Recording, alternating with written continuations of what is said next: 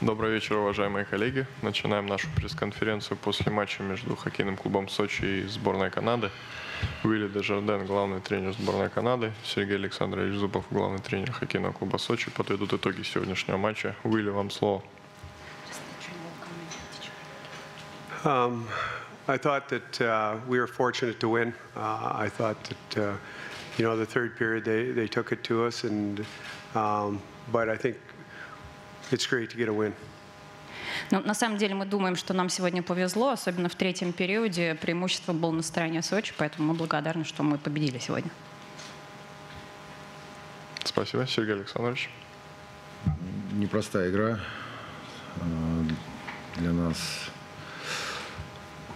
Наверное, недостаточно времени все-таки было восстановиться после первой игры, но у нас много ребят сегодня показали определенный левел, и мы рады это видеть. Да, не забили, но голы придут. С таким настроем, с таким желанием голы придут. Спасибо. Коллеги, перейдем к вопросам. Прежде чем задавать вопрос, представляемся.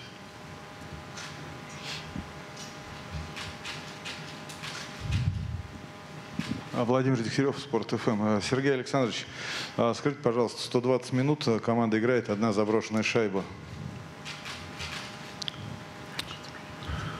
Ну, будут такие матчи. Они есть и будут. Две команды играют на результат, где вратари делают всю работу хорошо. Будут игры, где будет это 7-5, 8-7, смотря в какой хоккей играть. И второй вопрос. Вчера играли против Олимпийской сборной России, сегодня против сборной Канады. Против кого тяжелее было играть? Обе игры тяжелые. Процесс подготовки, ребята под нагрузками еще. И опять же, такой короткий срок на восстановление. Обе игры очень тяжелые. 2 дня подряд играет Константин Барулин. С чем это связано? Мы пытаемся ввести его, как говорится, в игровой режим. Спасибо. Коллеги, еще вопрос. Вопрос тренеру гостей. Прокомментируйте игру Джастина Азеведа и его тройки.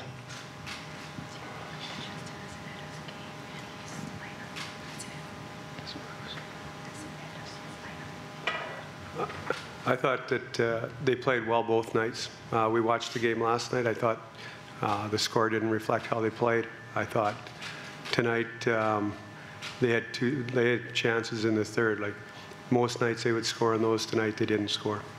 Но на самом деле, во-первых, мы следили за тем, как вчера сочинцы играли. И нам понравилось, сделали какие-то evaluation, анализ игры, да, все получилось. Что касается нашей команды, мы просто довольны тем, как все ребята играли. Спасибо. Еще вопрос. Светлана Голуб, Кубанские новости. Тоже вопрос для тренера гостей. Хотелось бы узнать, как вообще вам Сочи, не пугает ли жара, как качество льда?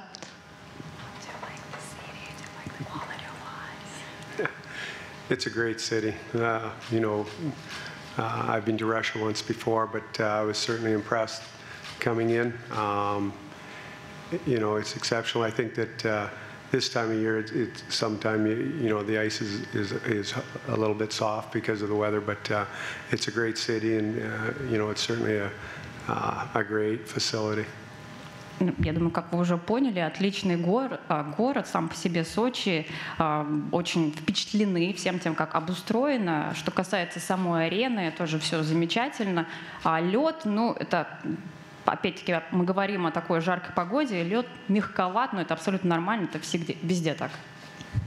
И вопрос для Сергея Александровича. Просто хотелось узнать, как настраивали команду. 2 матча абсолютно разные. Сегодня как будто прям адреналина вкололи им перед матчем. Как настраивали? Да, в принципе, любая игра против сборной Канады не надо много делать. надо немножко подтолкнуть. И ребята были готовы с самого утра, это было видно. И здесь не составляет труда настраиваться на такие игры.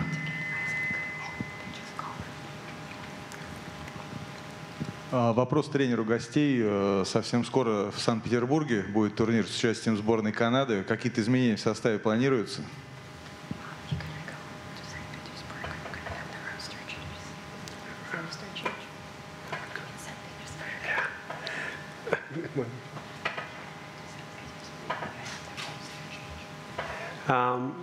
Yes, we will have a different roster when we go there. There'll be all new players coming into St. Petersburg. Ну, для тех, кто не читает, Владимир не следит за прессой, да, отправляясь в Санкт-Петербург, абсолютно все игроки сменятся. Будет другой состав. На 100%? Совсем другой? 100% Except one goaltender. Только вратарь остается один, 31-й. Спасибо, коллеги. Еще вопрос? Что ж, поблагодарим тренеров за игру. Спасибо. Thank you. Next time.